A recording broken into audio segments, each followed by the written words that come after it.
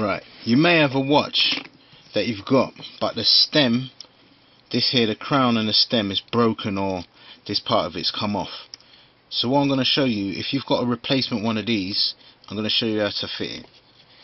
So what you do is pop off the back of the watch, looking for the lip, pop it off without damaging it.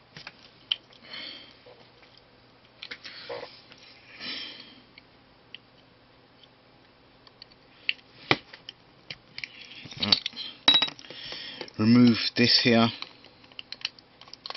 plastic casing. Depends on what kind of watch it is, but most of them some sort of plastic bit there. But now getting this out, you can't just pull it out because it's connected to the watch. So what you're gonna have to do on these quartz Japanese movement watches is look for this mechanism here. It's directly adjacent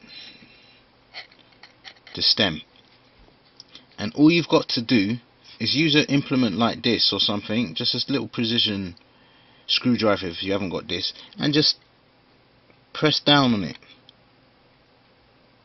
and at the same time you pull this, and there you go, it comes out.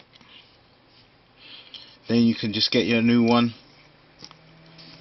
or if you want you can unscrew this. This comes off. Most of them come off anyway.